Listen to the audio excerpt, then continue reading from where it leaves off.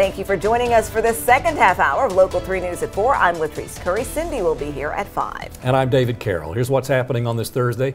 Representatives from Chattanooga State are recruiting local high school students for dual enrollment courses. They'll be at Red Bank High School this Tuesday. Leah Bowling tells us about the opportunities that dual enrollment courses offer.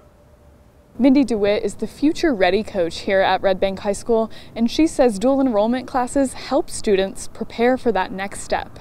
We really want to give our kids any edge that they can have on their resume when they leave us. Red Bank High School offers several programs to set students up for success. Dual enrollment is one of them.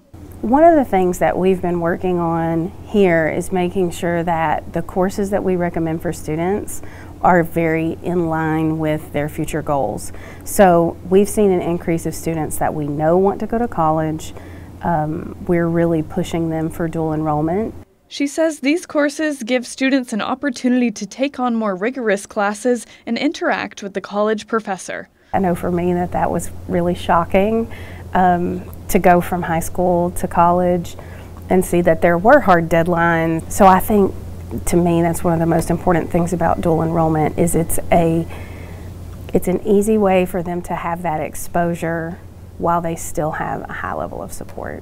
Kimberly Carter is an assistant professor of English at Chattanooga State Community College who teaches dual enrollment courses. This is my third year of teaching it in this area, and I absolutely love it. The students are wonderful, and I think it's a great opportunity for students. She says these courses really help students prepare for college. I teach them how to do college work. I teach them how to be college students and do college work so that when they go off to college, they've had all of that education and all that support, and they're ready to hit the ground running when they actually get there. She encourages students to take ownership of their education.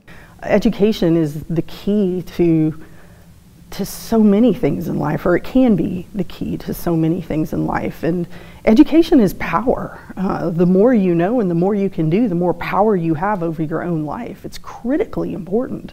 Reporting at Red Bank High School, I'm Leah Bowling, Local 3 News. Thank you.